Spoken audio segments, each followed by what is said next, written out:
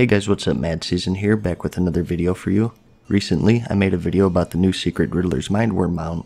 This is a hidden mount in the game, and to get it, you have to go around the world, click on these super hidden pages, and they'll give you a vague description of the location of the next page.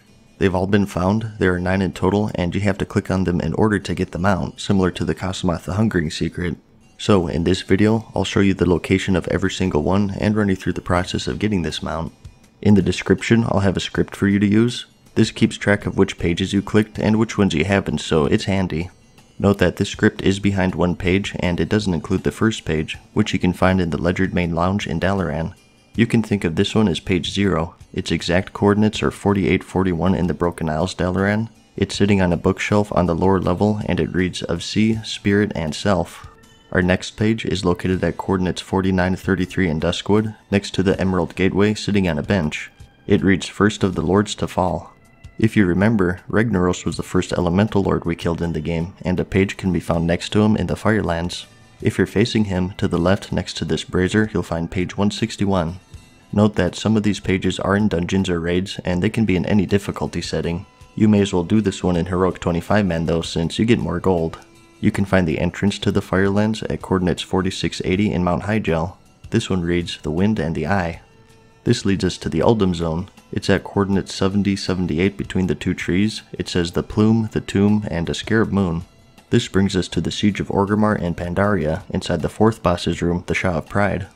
This raid is located at coordinates 72-44 in the Vale of Eternal Blossoms. Before you head in, set it to 10-man normal. You do have to go through a few bosses first to reach his room, and a couple aren't really straightforward, so I'll briefly explain them in case you haven't been here yet. The first one is Immersius. After you drain his health, he splits up into different puddles. Just kill the shot puddles before they reach the center. You don't have to get every one, although the more you get, the shorter the fight is. You will have to do this over and over, and it takes around 5 minutes on average. The next fight is a triple boss battle. Just kill the adds and kill the bosses within 10 seconds of each other, or else they heal up. The third fight is Norishin's Trial. Just DPS the boss and don't click the orbs, or else you'll reset the fight. And after finishing that, the Shaw of Pride's room should open up.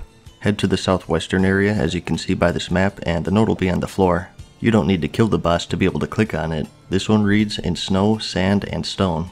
The next page is located in the Well of Eternity dungeon in the Caverns of Time. You can find a portal to there in central Dalaran.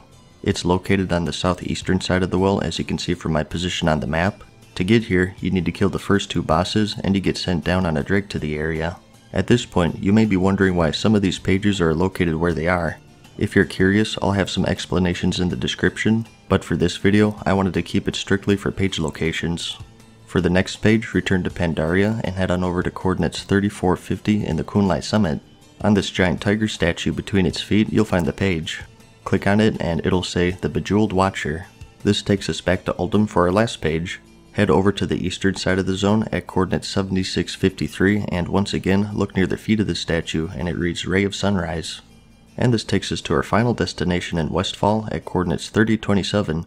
This isn't a page, but rather a treasure chest washed ashore, and inside is the Riddler's Mindworm.